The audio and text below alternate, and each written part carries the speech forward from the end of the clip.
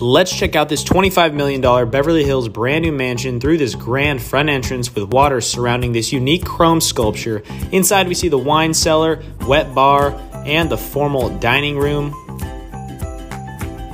We've got the floating staircase and open concept floor plan throughout, views into the backyard, several windows for natural sunlight to come in, and 30-foot high ceilings. Here into the kitchen with a minimalist look and custom cabinetry, it's open to the formal living room, and then through those pocket doors that you see into the backyard, we've got a zero-edge infinity pool.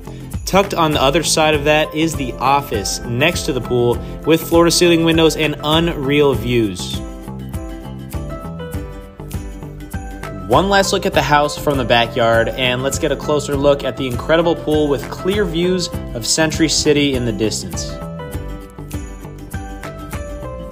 Another feature I really like from this backyard is this elevated deck on the side looking down onto everything, and you've got a nice bar and grill to hang out down below.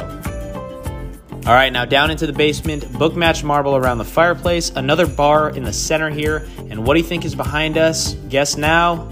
You might have guessed it, it's a cozy home movie theater. Comment what movie you'd watch down below.